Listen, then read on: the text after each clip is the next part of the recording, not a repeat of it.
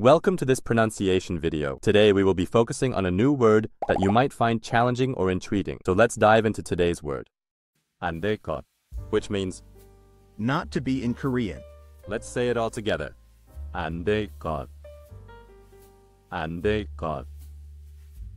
andoelgeot. One more time.